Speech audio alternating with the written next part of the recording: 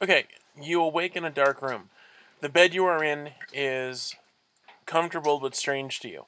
Strange smelling and a little moist. A candle in a wall sconce flickers on the verge of exhaustion and just barely reveals a small, Spartan room no bigger than a walk-in closet. So small, in fact, that the bed you are in touches the wall at the headboard, footboard, and along your left side.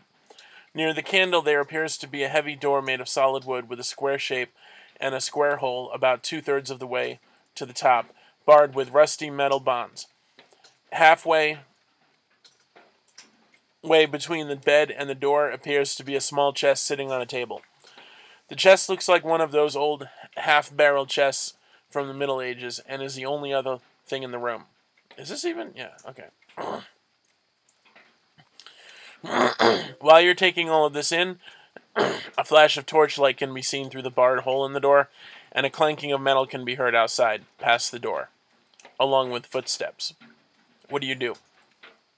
At this point, you can get out of the bed, maybe explore the room, or you can stay in bed and see what happens. Let me know in a video response or in the comments section below.